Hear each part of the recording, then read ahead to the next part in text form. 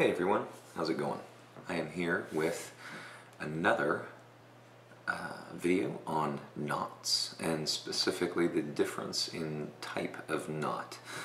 I have here a wolf's whiskers and a Nathan Clark Darth Vader brush. Two very different handles, however they have knots that are made out of the same hair. They are both the Nathan Clark NV White, and this is a 24 millimeter, this is a 26 millimeter. And so this is a bulb and this is a fan.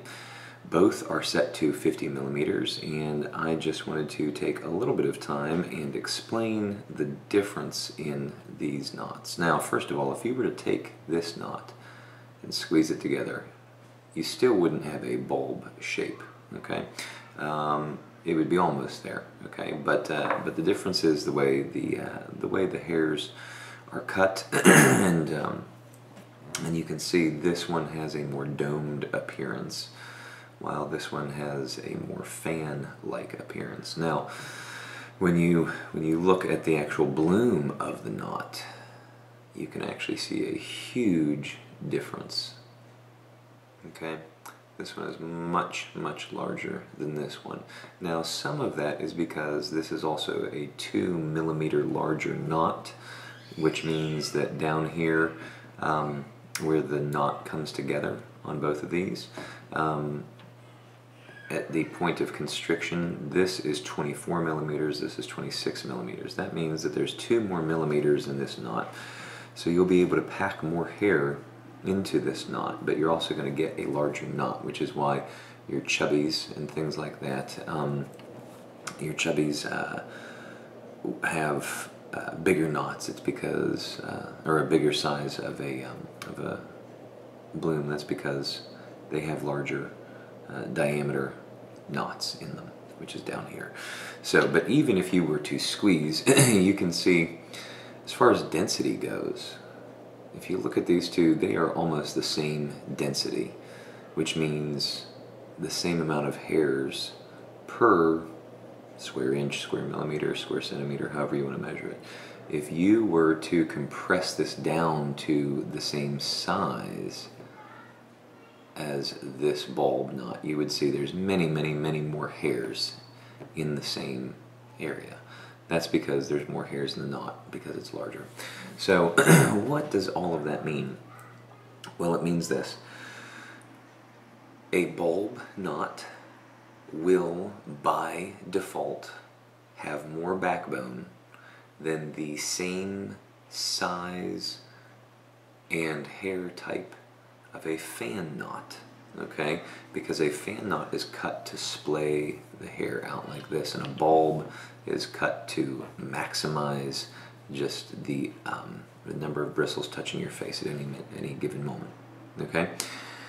However, depending on how these are set in the brush will make a difference. So, for example, it is entirely possible that if this knot here, this bulb knot, which by nature should have more backbone than the fan knot, if it were raised up, and let's say it were brought to a 55 millimeter loft, 5 millimeters, which is half a centimeter, let's say that it were brought a little bit higher, you would actually notice there is a lot less backbone in this brush than there is currently set at 50 millimeters. Likewise, if you were to take this 50 millimeter brush, and then let's say you were to set it even at 48, which is 2 millimeters deeper, what happens is you would be packing those bristles in tighter. So even though it's a fan-shaped knot, you would be packing them in tighter, which would result in more backbone. So you would just pack them in a little bit tighter, and you can see the density increases. So it's not just the shape of the knot, but it's also the density of the hair, okay, which makes a difference. So if you were to, let's say you were to drop this in to about 40 millimeters. I don't even know that you could do that, but let's say you did. Okay, you drop this 1 whole centimeter from 50 to 40, and you got these hairs packed in, they would appear like that, and this knot would look like this. Okay, that is an incredibly, incredibly dense brush. You can actually see how much more dense it is, okay? And that's going to give you a lot more backbone. So when you're picking a knot, I, by nature, prefer bulb knots, just because by nature they are, they have more backbone. But it depends a lot on where the knot is set in the brush, and it also depends on the density of the knot. Different manufacturers have different densities. So now I like this brush, even though it's a fan knot. There is plenty of backbone, and part of that comes from the fact this is a 26mm knot. A 26mm knot has a lot of hair in it, and so I'm able to get much more backbone as I'm lathering with it. And you can even see, because it's a white badger, it's got thicker hair. I said in my other video, one of the differences between the two bands and a silver tip is the thickness of the hair. And so these hairs, these bristles, are very, very thick compared to like your silver tip, which has very, very thin hair. That being said, the quality of hair will affect the backbone. So if you have a Manchurian, if you have a white, if you have a two band, you're going to get a thicker, denser hair than your silver tips, which means that by nature these will have more backbone than your silver tips because they have thinner hair. One other thing that someone commented on the video was they were asking, Wyatt, stop it. Go, you can sit in timeout. You know you're not supposed to bite.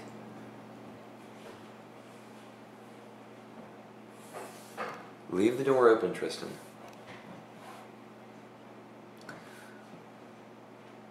One of the comments on the last video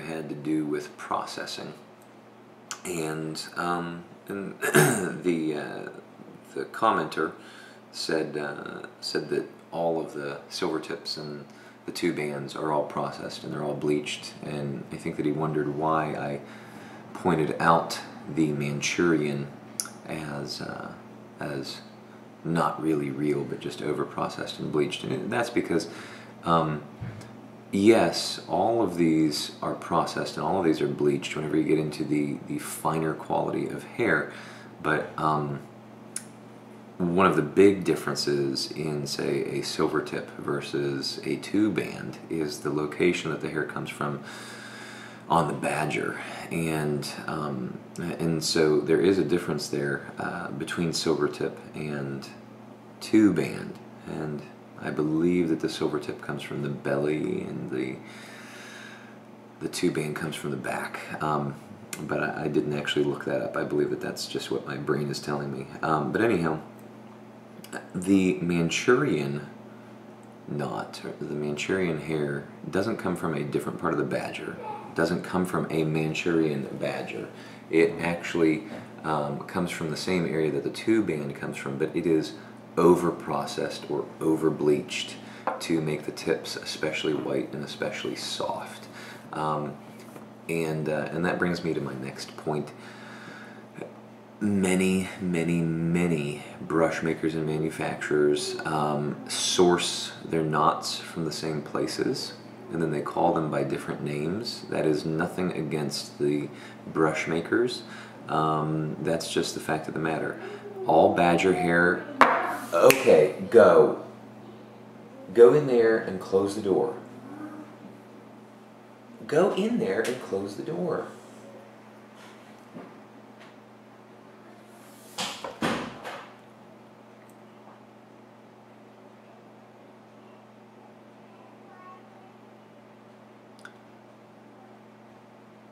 One of the comments that was made on my previous video on brushes was that all of the silver tips and all of the two bands are processed and bleached, and the commenter wondered why I singled out Manchurian. So just very briefly to talk about that. Yes, all of the higher end knots, all of the higher end hairs are processed and bleached, but they come from different areas. So the silver tip, I believe, comes from the belly, and the two-band comes from the back. I didn't look that up before the video, that's just going off of memory. And so the silver tip actually has a finer hair, and the two-band has a thicker hair. It doesn't mean coarse, okay, because it's not coarse, but it's thicker than the silver tip. The Manchurian hair does not come from any other part of the animal. It comes from the same area that the two-band comes from, but companies like Simpson have decided to over-process or over-bleach the tips to make them whiter and softer.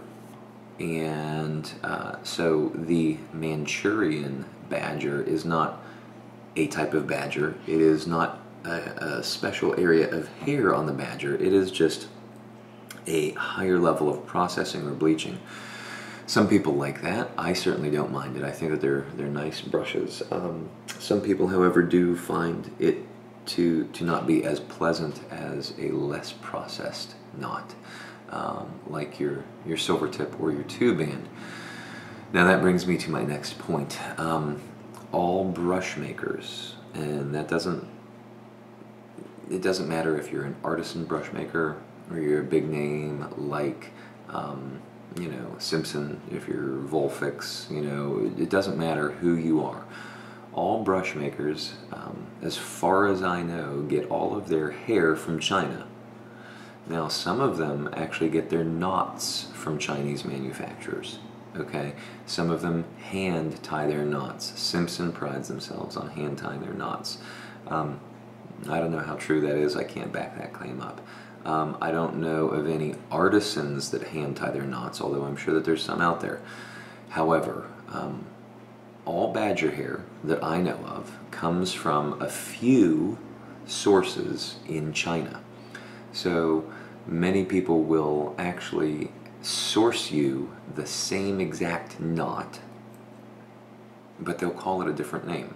So for example, Nathan Clark has these NV whites, okay, and someone, and I don't know where Nathan Clark gets them from, so I'm not here to comment on that, but someone may use the same supplier, okay, and call it something else, like a high mountain white or a luxury white or something like that, okay? There are even differences in the other grades of badger between super and best and finest and things like that, but all badger hair comes from China. So don't be misled and think that some of these are American badgers or anything like that. Now, some of the cheaper manufacturers, their badgers will stink and they will shed, and so you have to be wary of that. I would be wary of any brush that you're buying on the internet, like from eBay or something, that is actually made in China. I'm sure that there are Chinese companies that make fine brushes, but usually for the cost involved, because they'll market it to Americans, and they'll say this is a silver tip, and then they'll try to sell it to you for $80. And the fact of the matter is, you can get an $80 brush from an American maker that's actually going to be much better than from that Chinese maker. They might make the knot, but when you see a whole brush coming from China, I usually avoid those. I like brushes that are made in Europe. I like brushes that are made in England. I like brushes that are made here in America. That being said, I do not trust Chinese-made brushes. I just think that what you get is not worth what you pay. So, that being said, I hope that you guys liked this video. Please don't forget to like it. Please don't forget to subscribe. And if you have any questions, post them in the comments below. I will respond to them. And I hope that you guys have a great day. Don't forget that badgers are great brushes, but your mileage may vary. Thanks for watching. I hope you guys have a great day. Shave on.